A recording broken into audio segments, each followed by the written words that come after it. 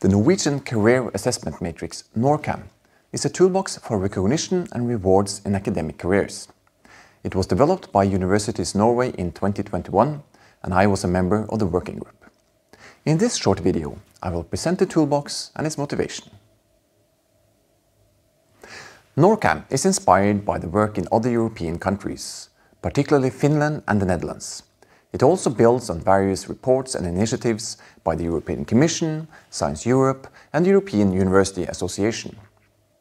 As a member of EUA's Open Science Expert Group, I have followed this work closely over several years, and I'm pleased to see the enormous political and cultural shift that is currently happening. The matrix consists of 6 areas of competencies to be assessed: research output, research process, pedagogical competence, impact and innovation, leadership, and other experience. We acknowledge that institutions are different and that the detailing of the results and competencies for each of these areas need to be worked out in close collaboration with the respective research fields.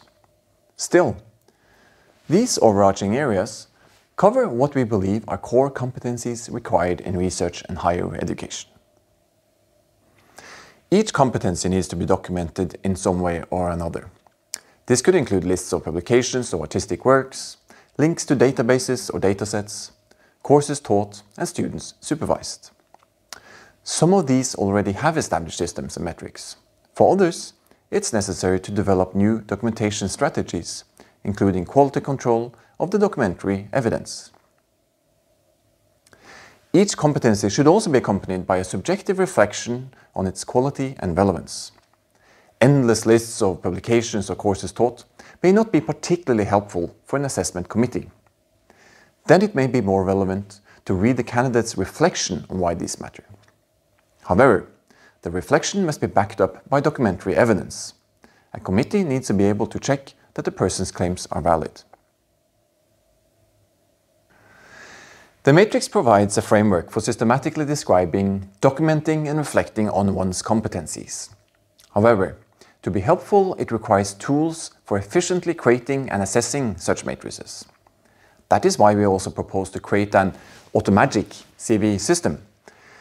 The idea here is that this could build on or even be integrated into existing quiz systems. It should be web-based, user-friendly and allow for easy import and export of relevant information. Much of this information is already available from various data sources, so we don't need to reinvent the wheel. Rather, it's a matter of integration and quality control.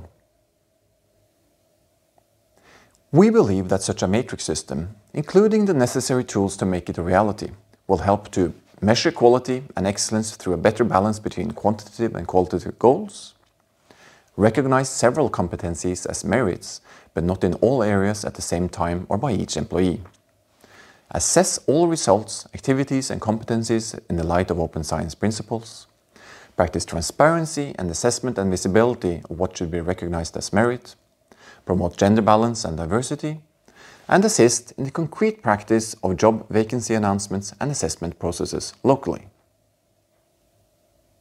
At the moment, Norwegian higher education institutions, including my own here at the University of Oslo, are working on how to implement NORCAM locally.